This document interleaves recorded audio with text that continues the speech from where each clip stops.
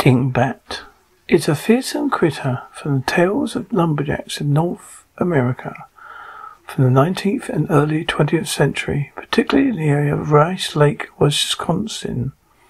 The most well-known specimen was put on display on the Friendly Buckhorn Tavern in the 1950s. It's described as a large bat or bird-like creature with a soft feathered body, large wings and short deer-like antlers on its head. It's also described as resembling a very fast owl.